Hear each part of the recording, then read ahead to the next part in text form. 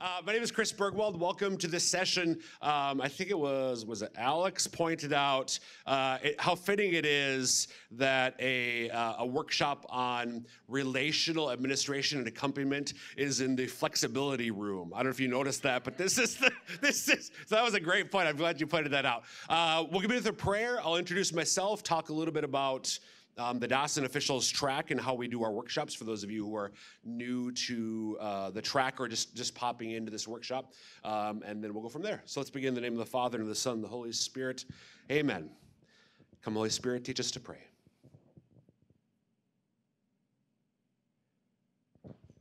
Heavenly Father, we give you thanks and praise for the gift of this day, for the gift of our faith, for the gifts of your Son and your Spirit in our lives. Father, thank you in a particular way for the gift of this conference, in which we might be fed and nourished by the power of your Spirit through your Son. Pray that you would give us wisdom and courage as we seek to grow as catechists, as leaders. Give us the knowledge we need to lead others closer to you. We pray for those we work for, our priests and our bishops. We pray for those we work with, our colleagues. And we pray for those that we lead. May we bear fruit according to your will. And we give you all glory and honor as we pray. Glory be to the Father, and to the Son, and to the Holy Spirit, as it was in the beginning, is now, and ever shall be, world without end. Amen. In the name of the Father, and the Son, and the Holy Spirit. Amen. So again, my name is Chris Burgwald. Welcome. Come on in. And welcome to this session on relational administration and accompaniment in Diocesan Ministry. So to be really clear, I know that, frankly, I know that not everybody in the room is in Diocesan Ministry. You don't need to be in Diocesan Ministry for this workshop or any of the workshops in the Diocesan Officials track. So just want to make you know that you are most welcome, whatever your role is. The Diocesan Officials track is a little bit different from some of the other tracks in that we really want to take advantage of the collective wisdom that's in the room in our workshops.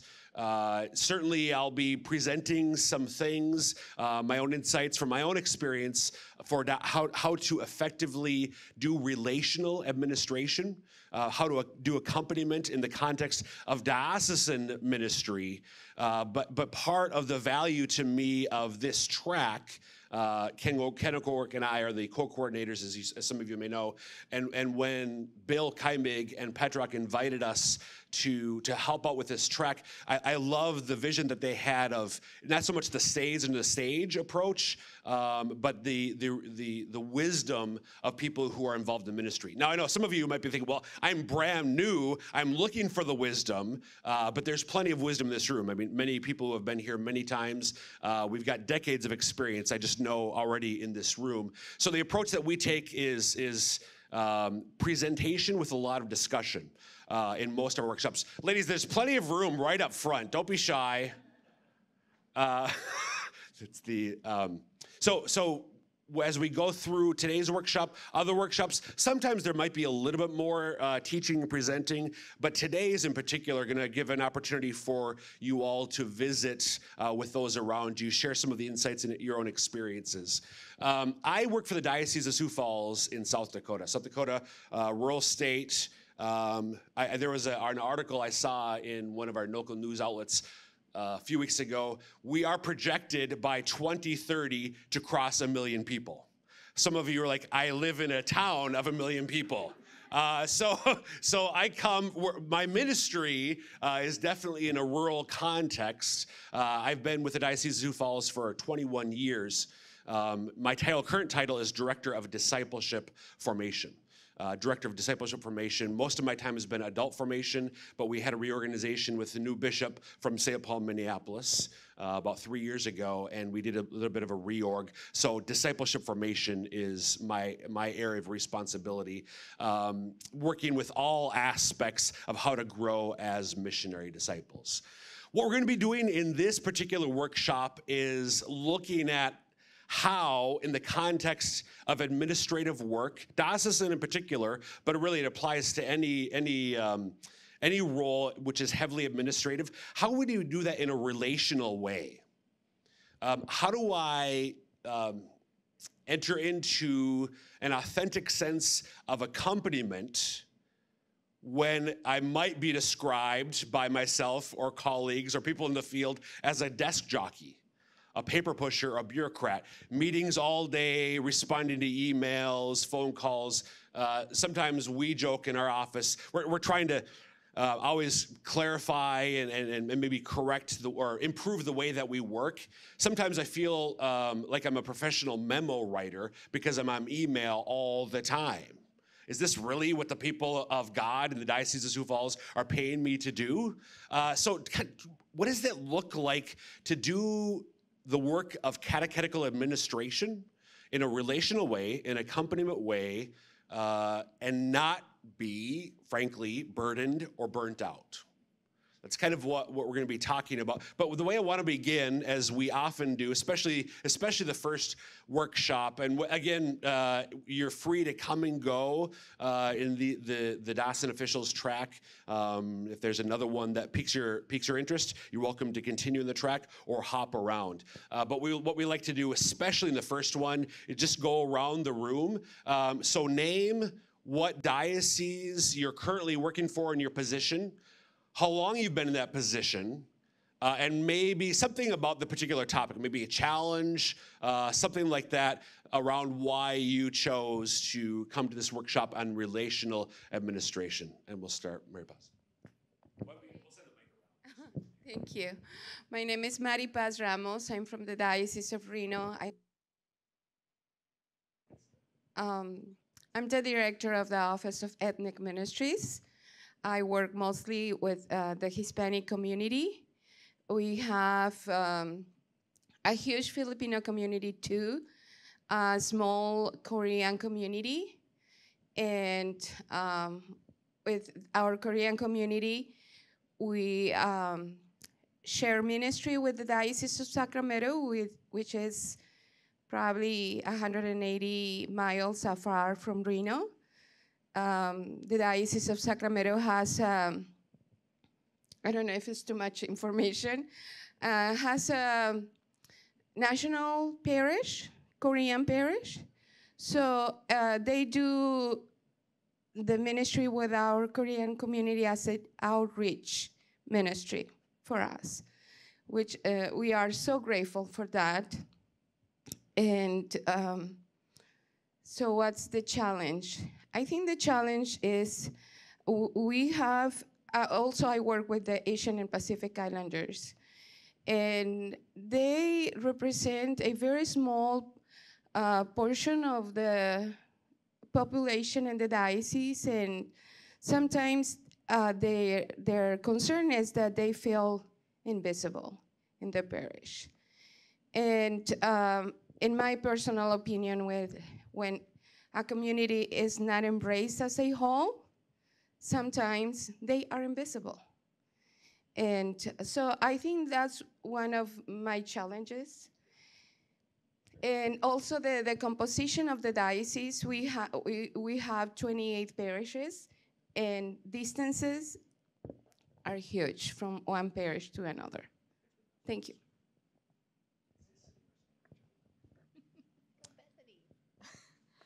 Hi, my name is Bethany Hyde. I'm with the Archdiocese of Oklahoma City. I'm an administrative assistant in the Department of Catholic Education.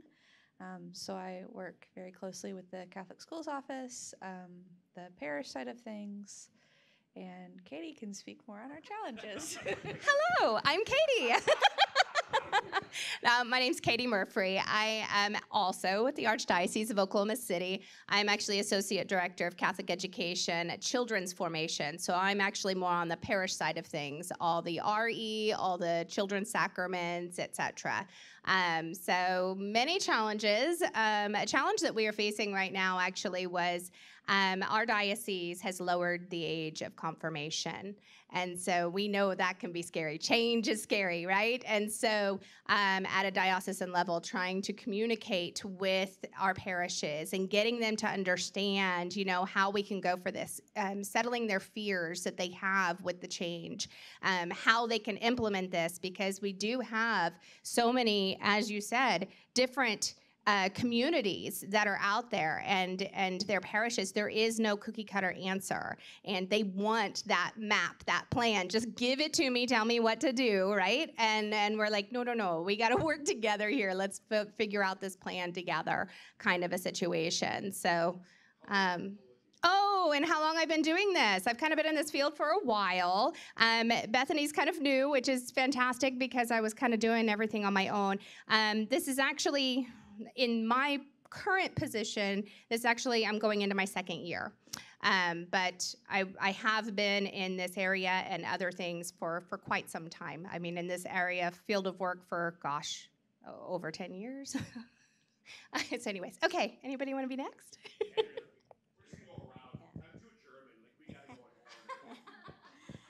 So I'm Andrea Slavin. 3 years ago, I was hired as the director for catechesis in the Diocese of Syracuse. Last year, our chancery underwent some changes in restructuring. So now I am the director of child and family catechesis.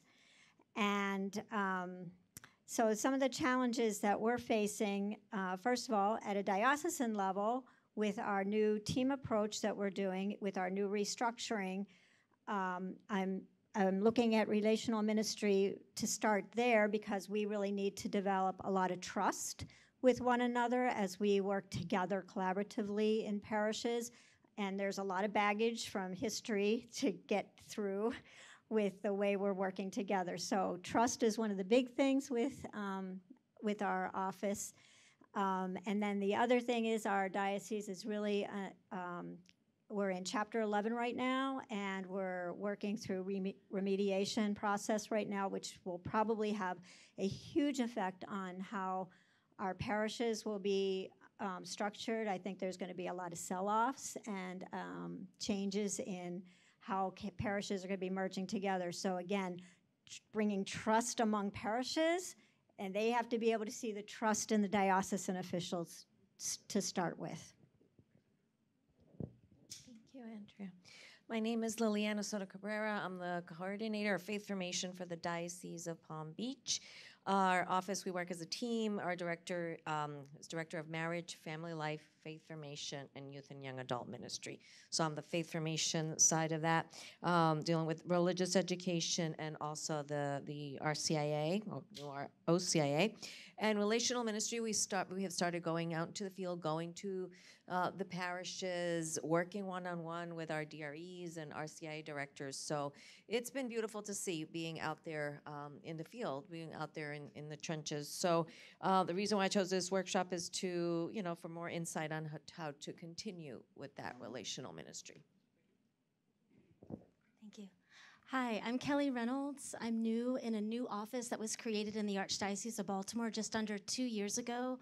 We're called the Office of Parish Renewal, and my colleague Becky and I are parish renewal specialists, which we feel very special.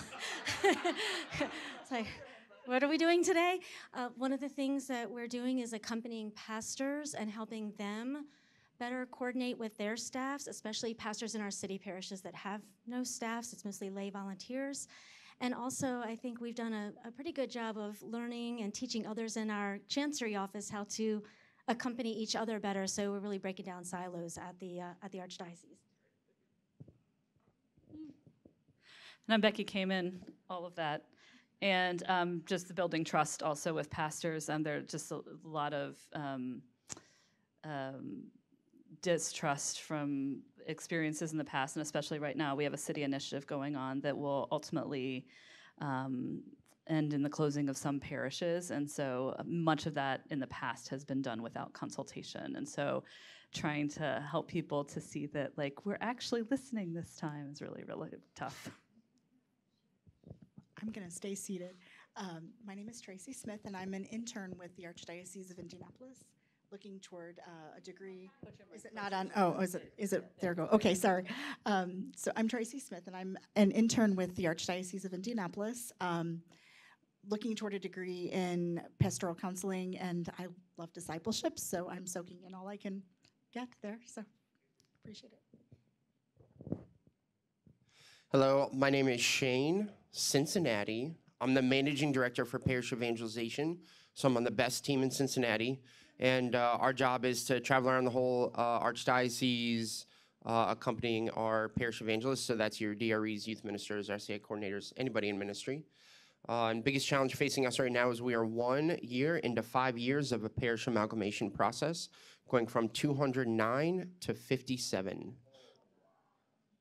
Wow, that was great. Oh, that's how we feel every day. Not really, I love it. My name is Liz Sands, and I am from the Diocese of Raleigh. I spent about 18 years in parish ministry and youth ministry predominantly.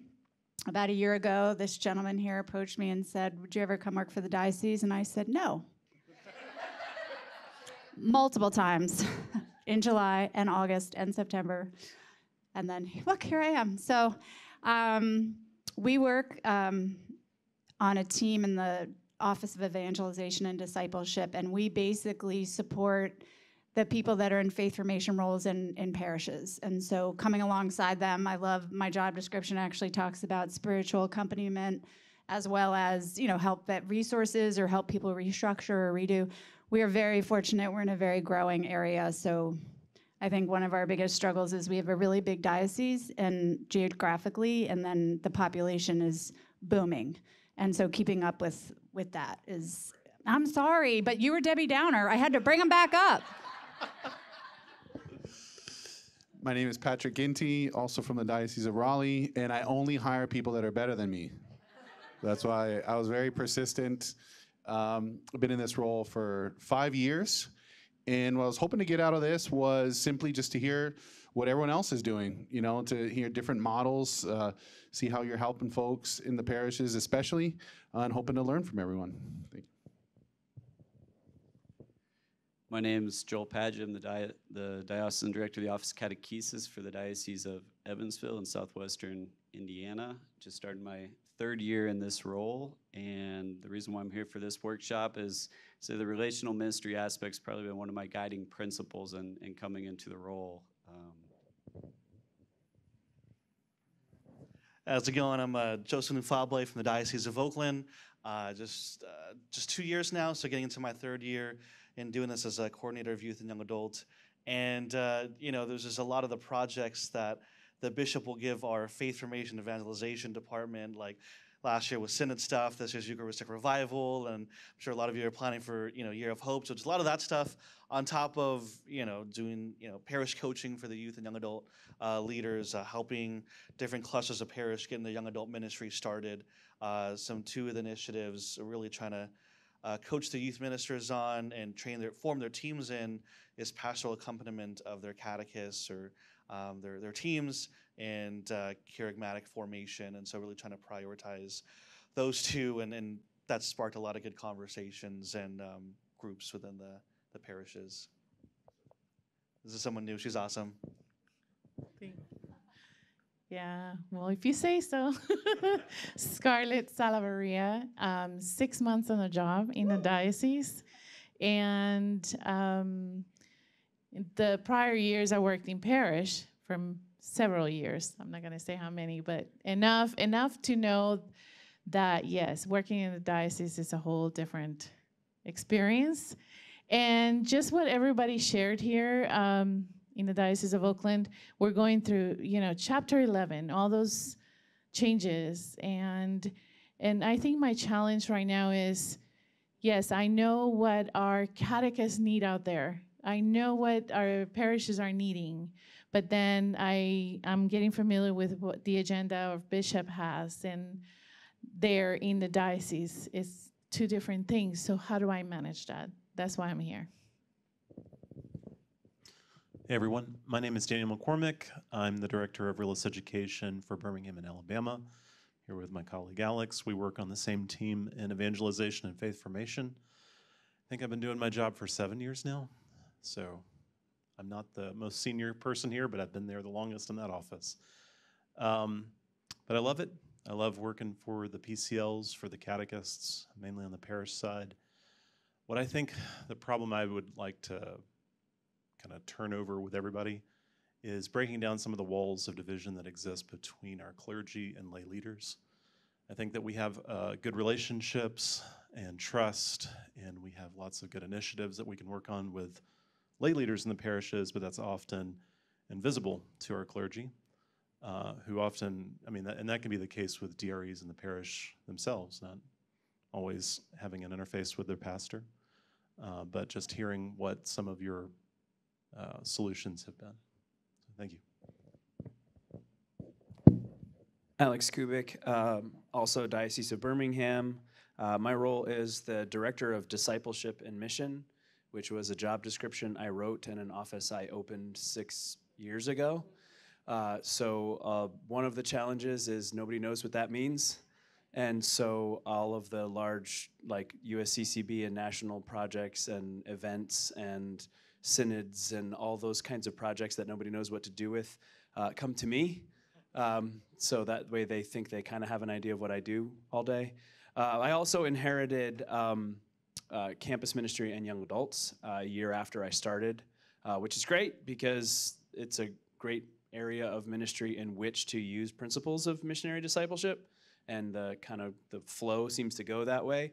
But it does make it hard to kind of have a very, very wide purview of ministry.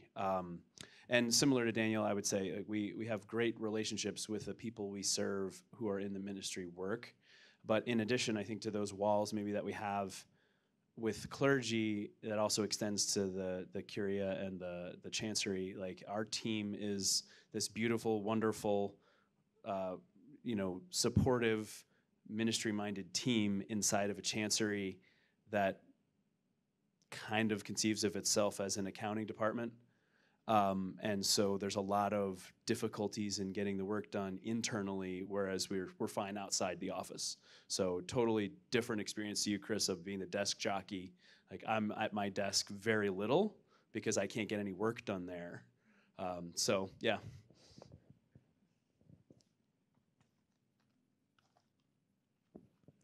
Good morning. This is Diana Pizarro, Diocese of Rockville Center, Long Island, New York. We have a long, yes, territory. And we have 133 parishes. I've been in the office for 10 years now, and I began as Associate Director, Office of Information for the needs of the Spanish-speaking community. And that's been changing through the years. Probably the first 5 years I was helping the community. We were 6 associates in the office. Now, we are in the club of restructuring and Chapter 11. So now we are 2 instead of 6, and out of 12 now we are 4. And we are trying to do as much as we can with my dear colleague next to me. And we love what we do. We are helping the catechetical leaders in our diocese, in our parishes, supporting and helping with resources. But yes, we have many challenges, especially because the restructure is not done. And sometimes we hear, oh, there is something new here, or we are eliminating these, and now we're putting these. And we graciously trying to be there to continue the mission. I'm Lisette Robustelli. I'm the other Associate Director of the Diocese of Rockville Center, Long Island. You welcome rally. All of our people moved down to you guys. Were you really? I've been in this position 4 years, in ministry 18 years now. I started off for children's formation, and now we just do whatever's asked of us, if it's formative of any nature.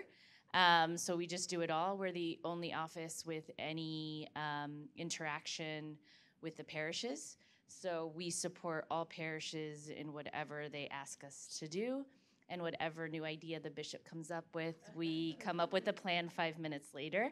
Our job right now is really to build relationships after a lot of hurt. So we're just trying to gain the trust of the people, the trust of the clergy, just to gain just to have that sense of relationship and help people fall in love with the church again, because there's so much anger, so much bitterness out there. Our job is really just to kind of get people to fall in love with the church, honestly. Hi, my name is Tess Austin, and I'm also from the Diocese of Rockville Center. I am the Director of Catholic Identity and Mission for the Education Department. So I work with the superintendent and the bishop to support and build up Catholic identity in our schools. I think we're also navigating Chapter 11, so I think there's a lot of fear and principles of, is my school going to make it? And there definitely was a time when there was a lot of school closings. Gratefully, we haven't closed any schools in the past couple years, since we've done a lot of restructuring of the education office, including the creation of my position. So this is my 3rd year on the job. And one of the challenges I think is a lot of the times we get young teachers who are right out of college, and they put in a year, maybe 2, and then they go off to public school. So it's like, how do we really form our teachers to not only just teach the subject areas, but really see their job as evangelization? I think there's very few teachers that get, even if there is a set religion teacher, like my job as a math teacher is still to evangelize as well. But oftentimes they're not really with us long enough. So that's kind of some of the challenges. But we do have a lot of signs of hope too, in the diocese and in the education world. So thank you. Claire Bondi from the Diocese of London in Ontario. And my role is Director of Lay Ecclesial Ministry and Ongoing Formation, so supporting the pastoral ministers and youth ministers in our diocese, and then providing formation opportunities for all of our staff. I think our biggest challenge, we've just fully activated into families of parishes last year over a 5-year period from, I don't even know how many parishes do we have? 120 to 31. So yeah, there's lots of challenges that have come with that in the midst of COVID, which also created its own problems. But I think if I were to name one of our primary challenges is parish buy-in to what we're offering from a diocesan level. So. Oh, this way. Sorry. That's Marina. okay. It's all right. It's okay. I'm going to stand back here so I'm not my back's to anybody. Marina from the Diocese of Reno. I've been in this role as Director of Faith Formation for not even a year yet. So I'm so excited to be with all of you wonderful people. I've been in education, though, for about 20 years, split it in half, public and parish. So it's Mari Paz in Ethnic Ministries up at the front. There's myself, and then we have David Willems, who's not here. He's going to World Youth Day. He's our young adult. So there's 3 of us in our office for the Diocese of Reno. That's it for that formation part. So that's my challenge, and that's what I was so excited about coming here. This is one of my initiatives when I got brought on. You need to bring Catechetical Institute to the Diocese of Reno. So it's been like my homework for the last 7.5 months, and so I'm here, and we're gonna bring it to the diocese in September. So yeah. Hi, I'm Cassandra. I am with the Diocese of London in Ontario. I'm the Pastoral Services Coordinator, which just means I do whatever Joe tells me to do. And I've been in this role for 2 years. I came from a campus ministry background at a university, and so in campus ministry, relational ministry means there are students at my door who want to talk to me all day, every day, and now I work in a diocesan center and no one wants to talk to me ever. I am Christine Coyle. I work for the Diocese of London. This is Joe. And I'm family youth specialist, family youth, young adult specialist. For 1 year, and I was a youth minister for 20. So yeah, it's really different. So personally, the challenge is wrapping my head around working for a diocese instead of a parish. Cassandra has been a big help reminding me that. And then the other challenge is, I have all these great ideas, but nobody wants to do them or send anybody to them. So it's how do I, get them to love my ideas and bring people to them? So it's me. So I'm Joe. And I've got a wonderful group of people around me. Now, Cassandra says I do whatever, she does whatever I tell her. The truth is she directs me and keeps me grounded and realistic goals. So my role is I'm the Director of Pastoral Services. The line in the job application that best describes what I do is all other duties as assigned. And it's been fun. It's been exciting. We've done a lot. We mentioned moving into family and parishes, which was a lot of work. And now I think the challenge is going to be to convince them that that's just a vehicle. You know, when you go on a plane ride, you don't spend a lot of time talking about the type of airplane you were on, unless something bad happens, of course, then you might want to mention it. But you don't talk about the way you got there, you talk about the destination. So the challenge is to get them to understand that the reason we're doing this is so that we can be a mission-oriented diocese that creates disciples for Jesus. That's where we are right now. Did I miss anything? No, okay. 6 years. Holly Peterson, in the Diocese of Columbus, and I'm on the job for a whopping 2 weeks. Yeah, I'm the Assistant Superintendent of Catholic Schools, and I'm just moved here from Colorado, where I've been a principal and been in education, Catholic education, my whole life. So yeah, so I guess maybe not challenge, but the grace, blessing, and a little bit of a challenge we have is our governor just passed the state of Ohio a voucher system, basically, Ed Choice, which allows Catholic education or free education, basically, to anyone who wants, or a sliding scale of education payments. So how do we keep our schools Catholic with this influx of students? So we are far from, chapter 1. We are like, our schools aren't big enough and we're just full. So thanks be to God. So there.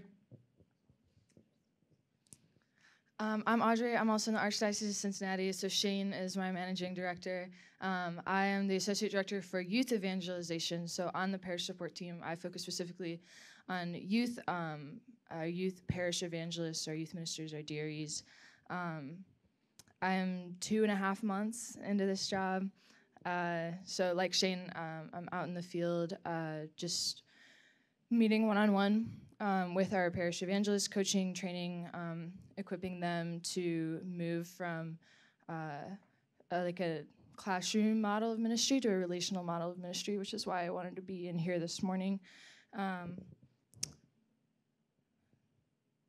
Yeah. Good morning. Eric Rubalcaba, I'm from the Archdiocese of Los Angeles. I've been at the diocese for 3 years. I had a different title the last 3 years, every year, the last 3 years. But this one, my final destination was the Chief of Mission and Catholic Identity for the Department of Catholic Schools. We have about 206 elementary schools, 50 high schools, over 8,000 square miles of the diocese, serving 4 million Catholics in the region. So that's one of the challenges. We were down 4 bishops, and just found out today we got appointed 4 new bishops today. So we're very excited for that. But my role, similar to our colleague over here, is to make sure our schools remain Catholic. With a diocese as large as ours, we celebrate Mass in 40 languages every Sunday. And with that comes the perspectives of 40 different countries and perspectives of how Catholics should be. So my goal is, and my charge is to try to keep us all unified and forming our diocesan staff, our Department of Catholic School staff.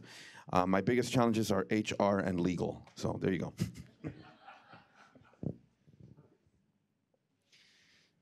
My name is Father Jacob Kother. I'm from the Diocese of Victoria in Texas. I've been a priest for 8 years, a pastor for 5, and last year I was also additionally made the Episcopal Vicar for Evangelization and Catechesis. And that's new, so one of my challenges is that, like somebody else mentioned, like I don't know what that means, and so I got to try to figure it out. But one thing is that I'm the supervisor for the Office of Catholic Schools youth and young adult ministry, catechetical ministry, family life, and Hispanic ministry. But those are offices of like 1 or 2 people. So my goal is to try to vision for them and to show them that the work that they're doing it can be done together.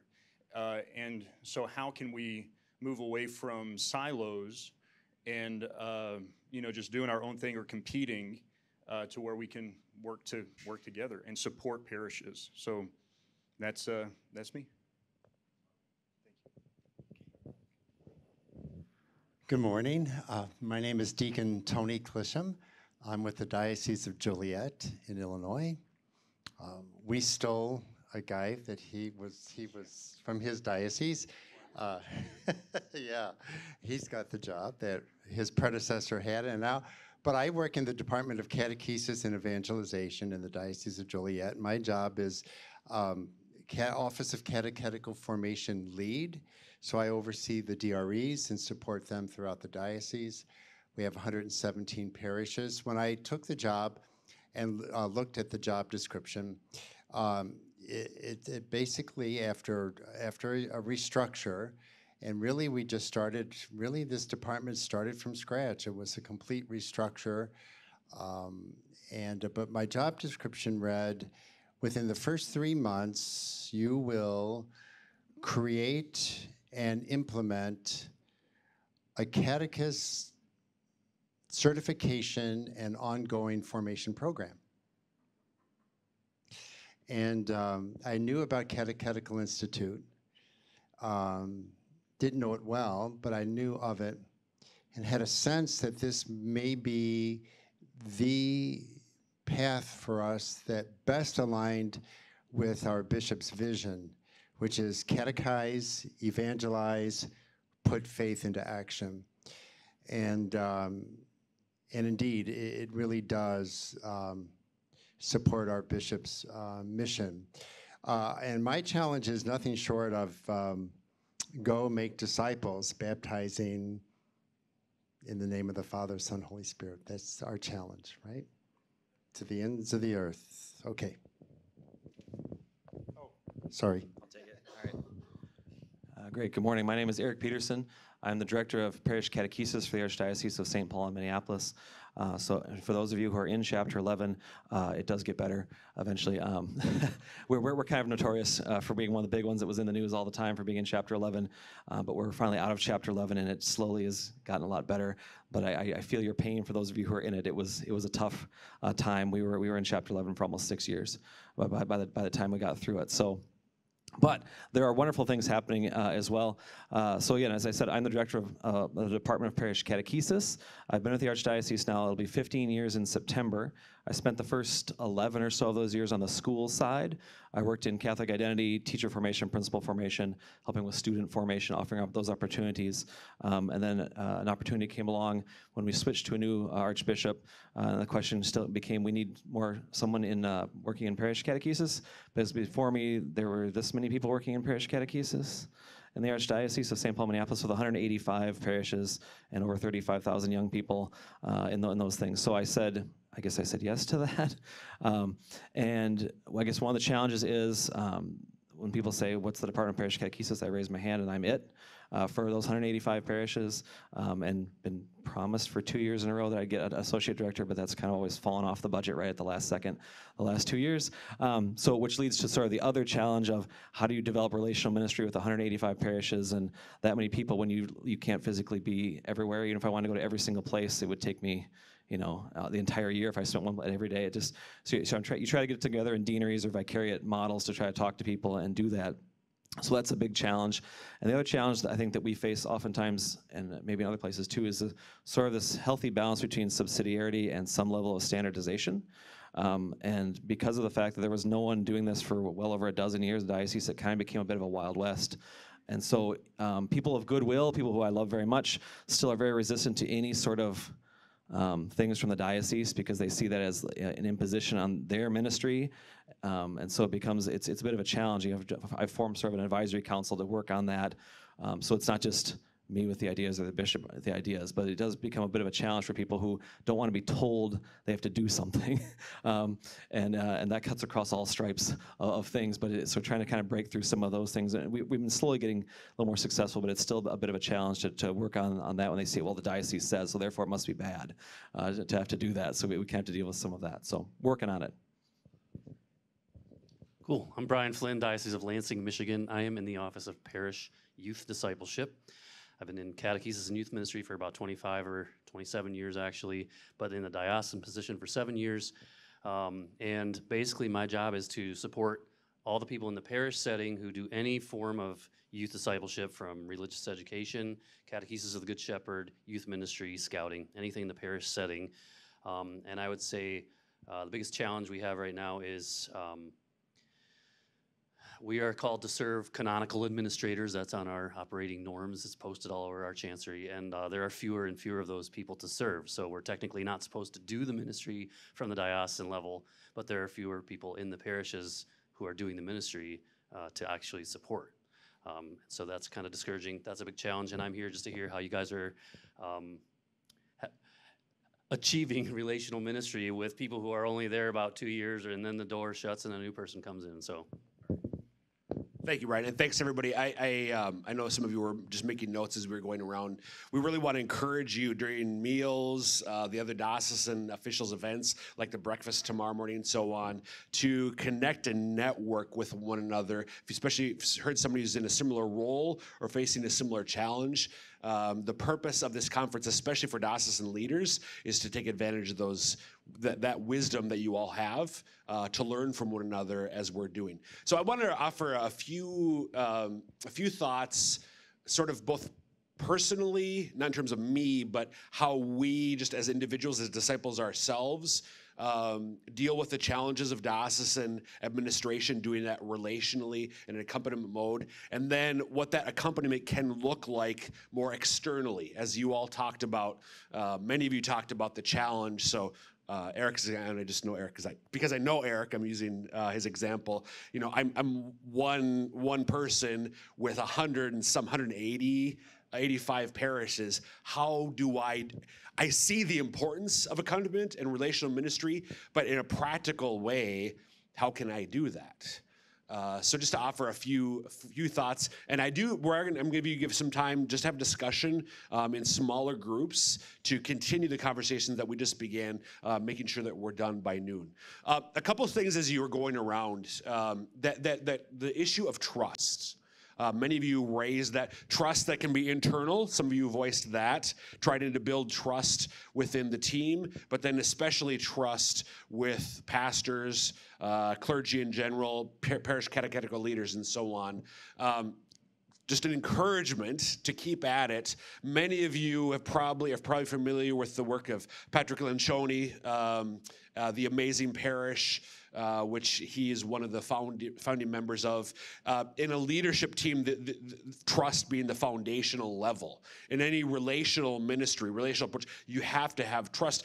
But how do you do that when one person, 185 parishes, meetings all day, perhaps, whatever? How do I build that trust? That can be a challenge, but just, first of all, an encouragement to always prioritize that. This is one of the things that I've seen in my own experience. The work of administration is, for many of us, very project-centric, but we have to make sure that we're always actually people-centric, that we're always prioritized. Don't let the projects get in the way of the people. And that can sound like a cliche, but 21 years in my diocese, I have to remember that over and over and over again. It's not a sign above my door, but it could be.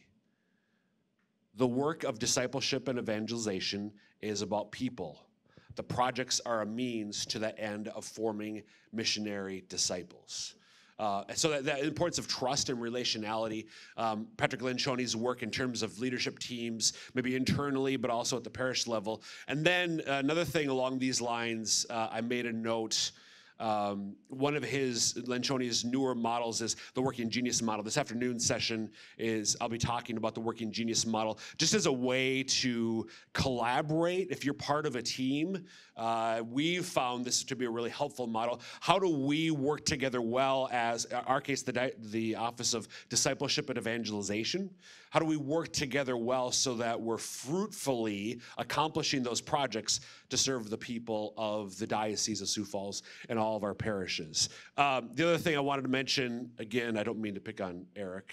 I do all the time, I know. Subsidiarity versus standardization. I think was a great way to name a challenge that many of us face. We in our diocese, we really encourage as much local creativity as possible. You know your people, we say who are PCLs, our pastors. You know your people, you know what's the best way to reach them, but we are trying to accomplish certain specific goals. The way that we've done that is to name the outcome and allow local creativity on how best to get there. So our approach, generally speaking, is not to mandate the means, but to name the goal and encourage local creativity on the best way to achieve that goal. And then somebody said something earlier that reminded me of Reagan's line. Some of you, hi, I'm from the government and I'm here to help. I'm here from the diocese or archdiocese. I'm here to help. Like, oh, thanks, close the door. Sometimes we face that difficulty, but the fact of the matter is, although some people don't want to hear our ideas, others do come knocking. So we make ourselves available to everyone who wants help. Okay, we hear you, Bishop. We hear you, diocesan staff. We hear you, Office of Discipleship and Evangelization. This is the outcome. We have no idea how to get there. Can you help us? Sure. Other parishes, we're now, July 5th, we also did a clustering. We went from 100 parishes to 25 pastorates. Other pastorates feel pretty confident, and rightly so. Good people, creative people. They feel like they have a good path on how to get to that outcome. So either way, our approach is to name. This is where Bishop wants us to go.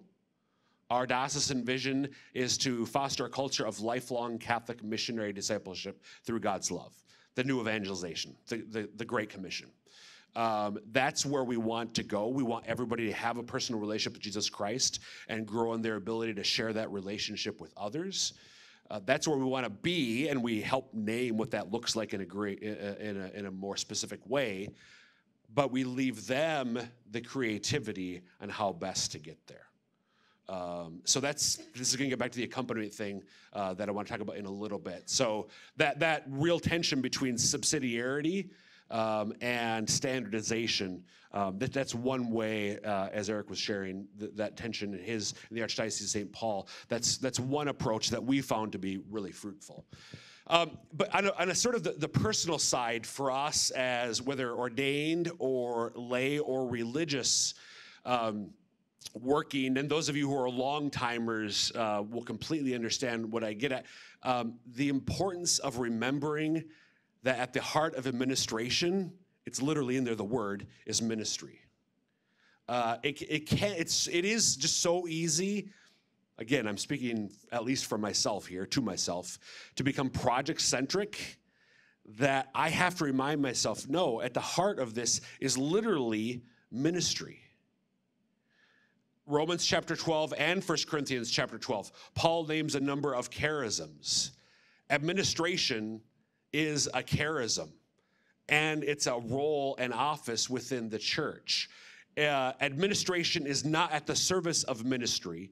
Administration is ministry. So maybe sometimes as long-timers we need to remember that. Sometimes as new-timers we have to remember that what I'm doing, even though I'm not directly, some of you named this, right? Maybe you worked in a parish role for years, decades, and now you're in a diocesan role and you're more removed from real people. You know what I mean? I was doing direct ministry before, but now I'm not. I mean, maybe I'm out with PCLs or other parish leaders, but I'm not engaged in direct ministry the same way I was before. That's true. You're not, but it's still ministry. And what that looks like is going to vary from diocese to role. But an encouragement there to remember that you, even if you are, and to clarify, Alex, I don't feel like a desk jockey, but I know many times people in roles do feel that way. Even if you do at times feel like a desk jockey, a paper pusher, or a diocesan bureaucrat, no, you're not. You're a minister of the gospel of Jesus Christ. And there's a danger. So on the one hand, we can get if you look at the curve of, if you map. So before I was a theology major, I was an engineering major. So I still love math. So if you're going to graph it, if you're going to graph years of service, years of service is on the y-axis, and then number of people in diocesan ministry this way. The curve is like this. So a lot of people come to diocesan ministry, either come directly sometimes or having been in the parish for a while. So there's a lot, but as time goes on, they leave, there's fewer and fewer. And then you'll find in this room, some people who are long-timers, 10, 15, 20 plus years, the curve goes back up. Why the bottoming out? For my experience, having been at this conference for many years, talked to many diocesan colleagues, who just after a few years, it feels that the administrative work feels burdensome and they get burnt out. And I think part of it is forgetting that we need to always have the heart of a disciple, the heart of a catechist, even if you're not in the quote unquote classroom or whatever the model is. To always have the heart of a minister of the gospel of Jesus Christ. And to remember that. So on the personal side, to always see the work that we're doing, not as a means to the ministerial end, but as in fact a ministry in and of itself. So then in terms of external relationships in our diocese and the idea of relationality and accompaniment. Again, evangelization happens most effectively through relationships. So that's true not just externally, bringing people into the church, but that's also true within the church. Many of you named this, you know that already. I don't think I need to convince you of the power of relationships internally within the church, let alone externally. But what does it look like internally? What does it look like to accompany parish catechetical leaders when you're you're three, an office of three in a diocese of 100 and some thousand, the case of Reno, 130,000, or on the other extreme, 4 million in Los Angeles and other dioceses, archdioceses of that side. How do I do relational ministry in either case? So with accompaniment, for me, for years, I've looked to the passage that many of us look to as the paradigm for accompaniment in the Gospels, Luke chapter 24, the road to Emmaus.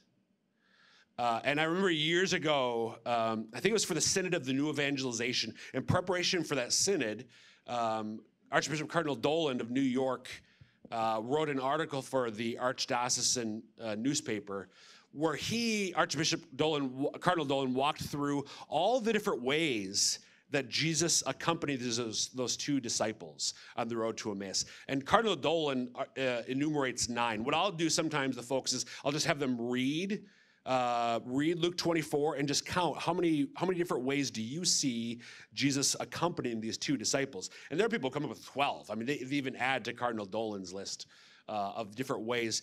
But the thing I always point out, what's the first thing that Jesus does on the road to Emmaus to accompany those two disciples? What does he do? They're going the wrong way. Before that, he listens. Before that, there sounded like there was unanimity. Where are you guys from again? That's scary right there. Did you say he shows up? Is that what you said? He approaches them. He approaches them. He draws near to them. He enters into the reality of their lives. Maybe, in certain contexts, into the mess of their ministry. And even today, sometimes it used to really irk me. Sometimes it still does, but I've come to see the wisdom of the importance of listening. I used to think, okay, we have the gospel of Jesus Christ. We need to proclaim the gospel of Jesus, and we do. But what I've come to see the value of listening is to have a sense of where the priest, deacon, religious, PCL, man, woman on the street, where they're at, so I can approach them in the most effective way. So the first step, the first thing that Jesus does, he doesn't stay far off. Hey, you guys, is that the electric company? Anybody? I think it's the electric company. Okay. Anyway, he doesn't call to them from afar off. He approaches them, even though, as some of you pointed out, they're going the wrong way. They're going the wrong way. It's the wrong time of the day because it's going towards evening. They're leaving Jerusalem. We know from later it becomes afternoon, so they're traveling towards afternoon into evening. Not a good idea in the Holy Land where there's no street lights to light the way. But Jesus accompanies them nonetheless. He draws near to them. And then all the things that we see. He listens to them. I have a reason I want to walk through this brief quickly. He listens to them, then what does he do? He asks questions, then what does he do? He calls them fools. He rebukes them. Now, this is where, I'm talking to diocesan officials, we have to be very careful. But this is, to me, how do I accompany, so some of you named realities similar to what I have in mind here. How do I accompany somebody who at the parish level is quote unquote going the wrong way?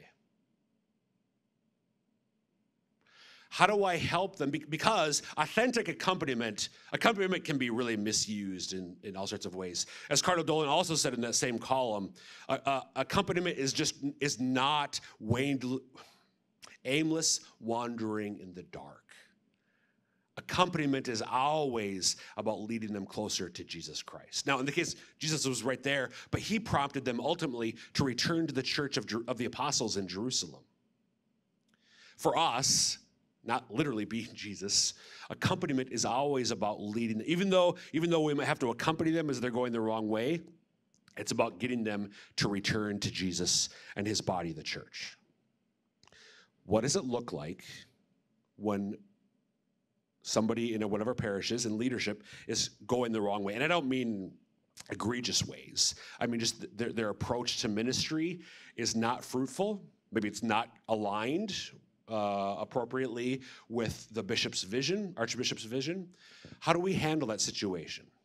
Well, there are times when we do have to call them to account, but we can do that when it's in the context of trust and relationship.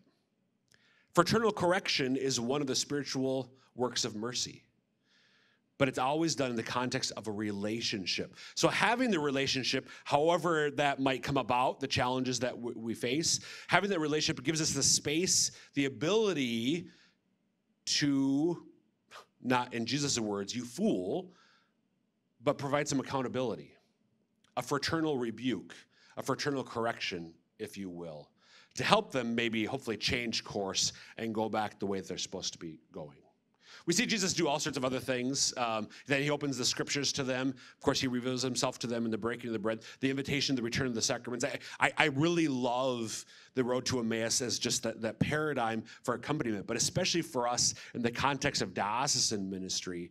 Our department looks to the road to Emmaus as a paradigm for how we can relate with parish catechetical leaders and our clergy as well. One of the things, and I'm just going to invite any of you to share briefly how you do this, but especially with COVID, we started doing things, many of you in the room, many of us started things like regular Zoom meetings. We couldn't get out. We couldn't go to our people, but we could Zoom with our people with all the faults. But we do regular meetings with our PCLs on Zoom. We have retreats on occasion. We have at least one annual gathering day where we're trying to do, akin to what we're doing here.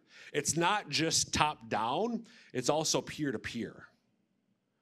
To give them an opportunity to grow and network from one another.